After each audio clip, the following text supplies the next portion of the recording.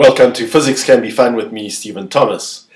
Today we're talking about addition and elimination reactions. These are common organic compound reactions. So we're going to start with this substance here, and we're going to first look at addition reactions. We're going to add something, HCl, to this molecule. So what is this molecule? Let's see if you can name it. If you can, shout out the name or think it out loud.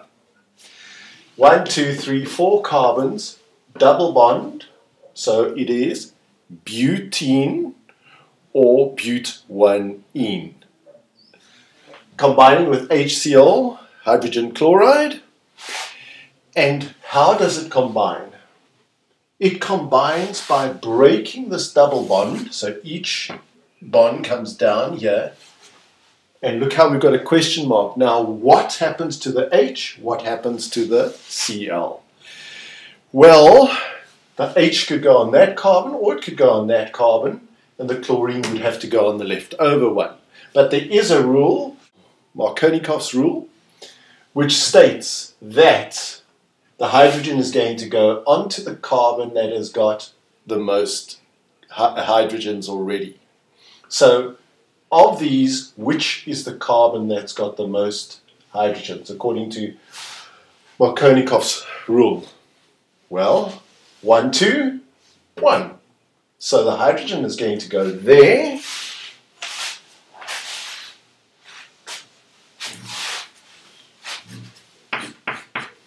And the chlorine is going to go here. There we go. So that's how we add HCl, and this was but1ene. And it becomes, now let's see if you can name that. Do your best.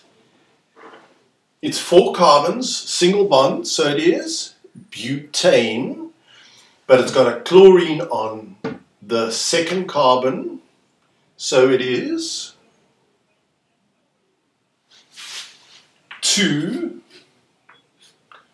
chlorobutane.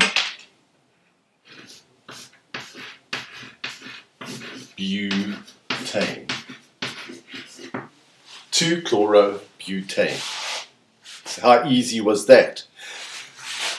We must just make sure that when dealing with hydrogen chloride gas and not hydrochloric acid, there must be no water added to it, and then the reaction will go to the left, to the right, from reactants to our products. Now let's demonstrate for you how this reaction occurs. Have a look at that. We got pink marshmallows. How many have we got? 4. Each of them have got a single bond except for this one that's got a double bond and it's 2 hydrogen. So this chain of 4 pink marshmallows is this substance here, and we're going to add HCl. So let's make an HCl. That matchstick with a head is H, that is a Cl. Now notice what we're going to do. Let's do it here. We're going to break this bond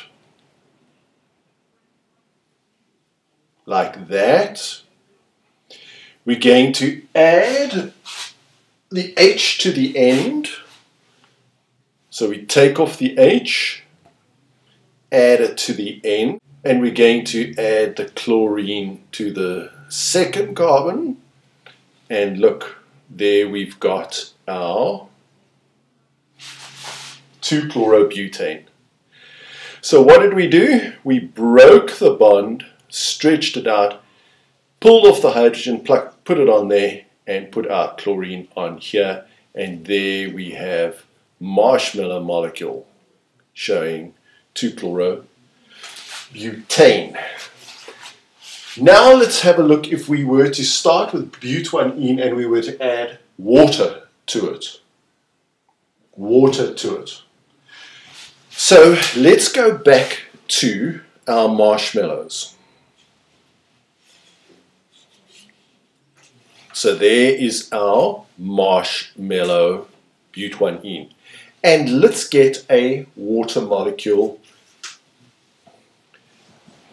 Let the oxygen be represented by the white marshmallow and the 2 hydrogens. How are we going to add it onto this? Now, I don't want to redraw it each time here, but we've got an H and an OH. The H is going to go on the one and the OH is going to go on the other. What is Markownikoffs' rule? The H must go onto the carbon that has got the most hydrogens already. So it's not going to be that one, it's going to be that. So when we add water, we're going to get H, and here we're going to get OH.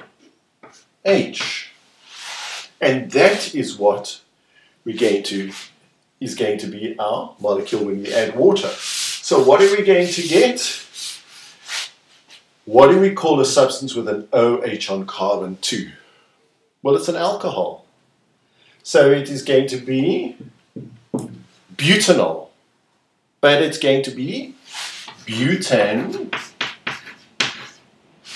Which carbon is it on? 2-ol. Butanol. Butane 2-ol. Butanol. And this is again an addition reaction because we've added water. Well, let's show it first how we do that. So here's our but1ene. We're going to break the bond. We're going to add an OH there and an H somewhere on here.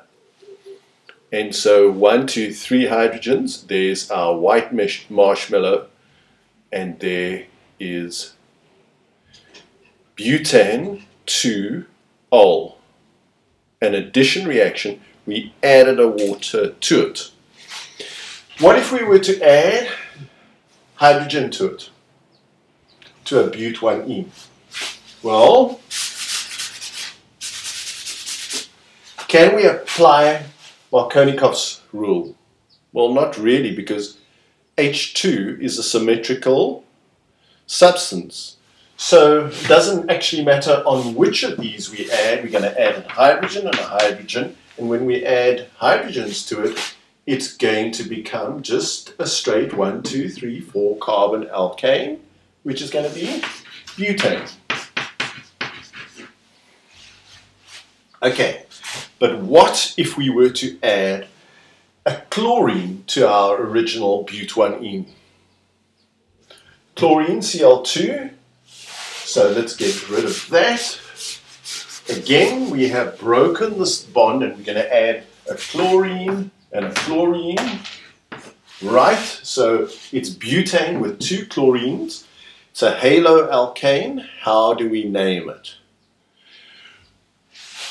We're going to call it 1, 2 dichlorobutane.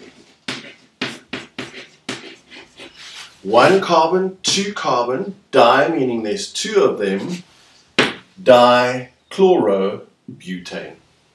So there's our 4 substances which we've added. Now folks, we could do the exact opposite. This is a reversible reaction. We could go from that backwards, or we could go, in each of these cases, we could reverse the reaction. Now let's give you the names of this type of reaction. Right, I'm going to first of all rub those out, and let's give the name of the reaction. So within the category of addition reactions, we can add a hydrogen and a chlorine. So what kind of reaction is this? It is a hydrohalogenation reaction. So when we add hydrogen and a halogen, we get a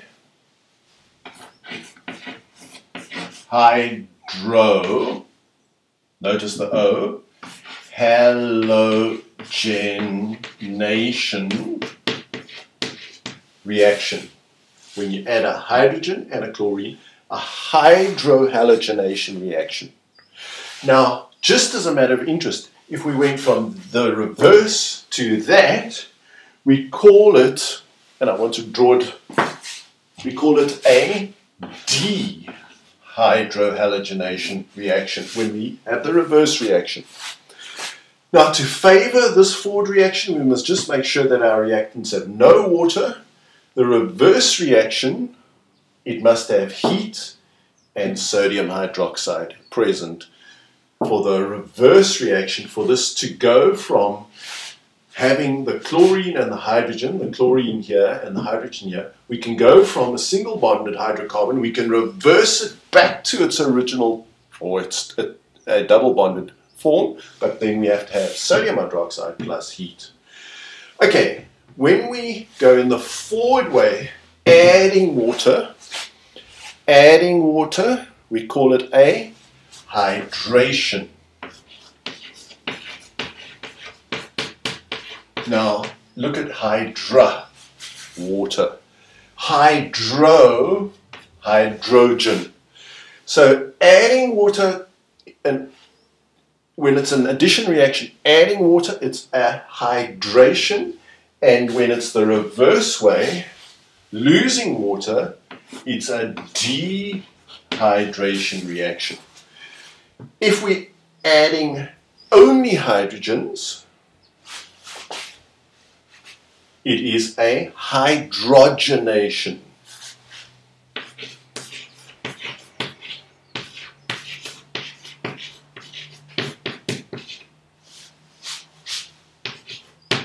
Hydrogenation reaction. And if we were going the reverse way and removing hydrogens, it is a dehydrogenation reaction. And if we're just adding a halogen, it's halogenation.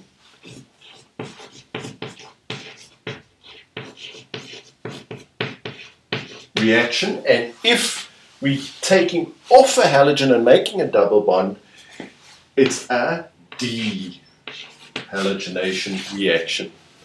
So we can go this way and go from a double bond to a single bond by adding things, but we can pluck those two from it and go the reverse way in each of these cases. In this case, adding water, we need sulfuric acid present.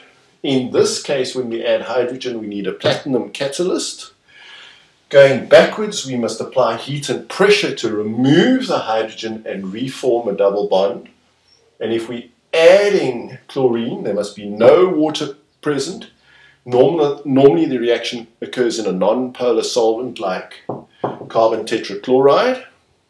There we go. Those are the various types of reactions and their reverse reactions. Now, whenever we're losing something, it is called an elimination reaction. And the elimination reaction is named here dehydrohalogenation, dehydration, dehydrogenation, dehalogenation.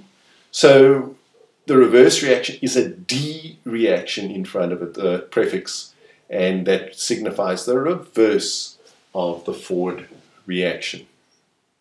Now let's show you the reverse reaction, a dehydration reaction with our molecule here.